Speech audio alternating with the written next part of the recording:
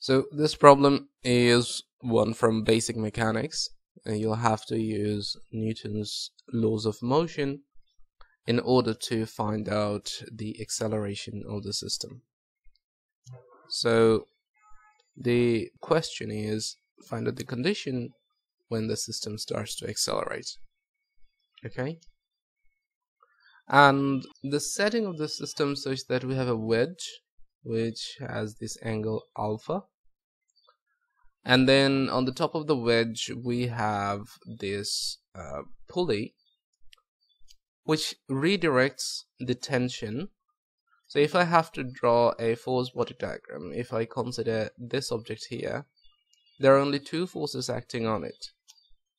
One is the tension acting from the string, and another one is the weight, which is, let's say, weight 2, which is m2g.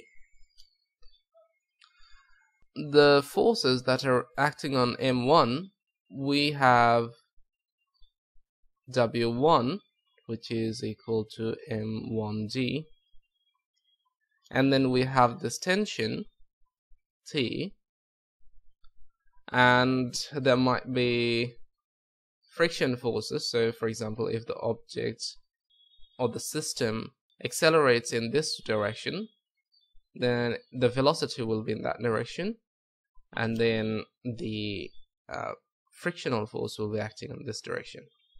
So this is FFR, and this is going to be equal to be mu s. So the whole system is supposed to be in static mode, and then it's about to accelerate. That's why mu s, right, is the as a maximum value for the static friction coefficient, which is the special value we've been looking for. So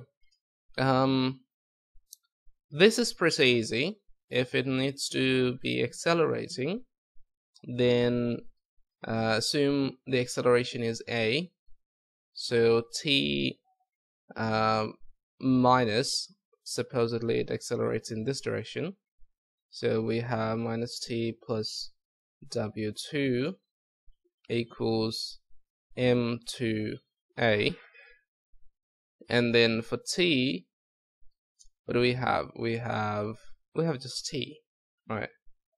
So t minus and then plus m2g equals m2a.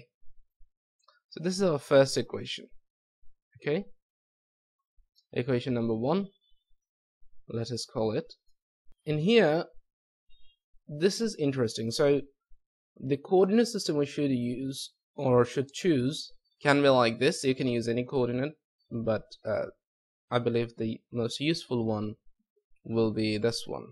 So this is the x-axis, this is the y-axis. So this will be x hat and this will be y hat. Now the tension force and the friction force are on the x-axis. That's interesting. But the weight force is not on the x-axis or y-axis. So this W1 force is the one that needs to be resolved into these two directions. So the first one is, of course, in this direction. So if this is alpha, this is also going to be alpha. Along the y-axis, since there is no acceleration, we have W1, it's going to have a negative sign, plus n, and that is going to be 0. So n equals W1, which is m1g cosine of alpha. Okay, so that's the equation number 2. Now, along the x-axis, what do we have? We have, if this is the positive direction, then t is positive. And then in the opposite direction are working two forces. One is friction, and the other one is, of course, the component of W, which is m1g sine theta, and this is going to be m1a, is the acceleration is along the x-axis. So t equals, what do we have for t? T equals the frictional force, which is mu s times n, but n is m1g cosine alpha, and then what do we have? Minus m1g sine alpha. I think I've written theta here mistakenly, it should be alpha, and then this should be equal to m1a. I can substitute for t this equation here, so t will be equal to m2g minus m2a. So t equals m2g minus m2a equals the whole thing here, right?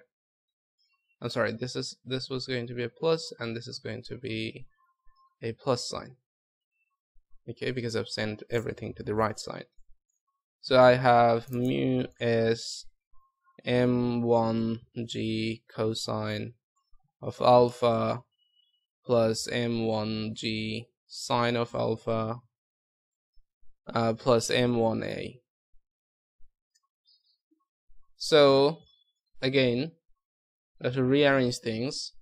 On the one side we have m1a plus m2a, so we can factor out a, so we get m1 plus m2a. On the other side, what do we have? We have m2g minus mu s m1g cosine alpha minus m1g sine alpha,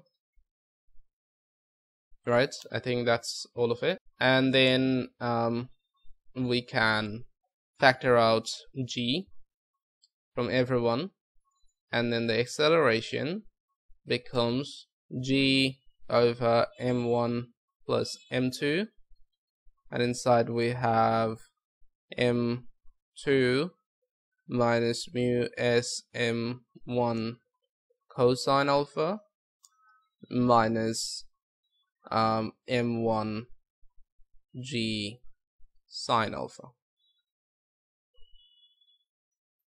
Okay, so in order for the acceleration to be non-zero or slightly over zero, a needs to be slightly greater than or equal to 0, and the condition it yields for us is m2 has to be greater or equal to mu s m1 and then cosine alpha, and then we have plus m1, sorry, there shouldn't be a g here, this g must go, and then I have m1 sine alpha. So now the dimensions are all correct. All of it have the dimension of mass. Cosine alpha and sine alpha do not have any dimension, and mu s also doesn't have any dimension.